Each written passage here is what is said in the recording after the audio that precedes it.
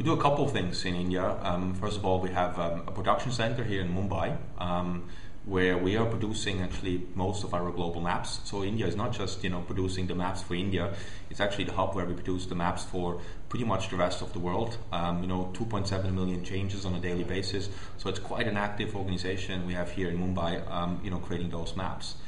We also have a field organization that actually is very, very actively mapping India, right, itself, growing steadily.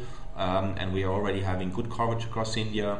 And today we also, opened up the community tools so we can augment the industrial capture we have in India, where we drive the cars and map the country, to actually have people help us with the community and bring those two things together to create really world-class, maps. We also have services, as you all know. I mean, we are working very, very closely with the devices group of Nokia and now soon Microsoft on applications and services like HERE Maps and HERE Drive for the smartphones. But we also have a team in Bangalore. It's a small team, but it's a quite an active team building a service called HERE Nearby for India. It's a very specific product where we try to address all the specific issues of landmark routing, base navigation and orientation, as well as coupons and deals, local discovery. So we're really active across the board. Over 1,000 people. So for us, India is very important.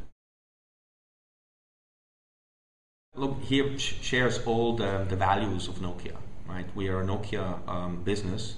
The fact that we have a brand that says HERE is simply because we need to run on all kinds of devices, not just the Nokia devices. So we need a little bit of neutral. We always call it, the Switzerland of location. But we share deeply the values of Nokia. That's why we are working always with the communities in our efforts, and also with local authorities to make sure we are, preserving the trust that people are putting into us.